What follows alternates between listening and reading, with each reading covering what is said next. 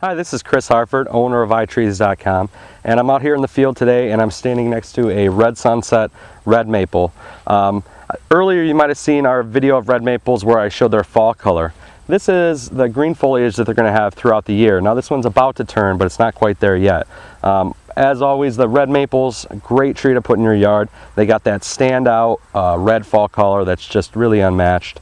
They have a nice rounded shape. They get about 35 to 50 feet tall by about 35 to 50 feet wide. Have that nice lollipop shape. They also have a nice smooth silvery bark that really stands out against the leaf color.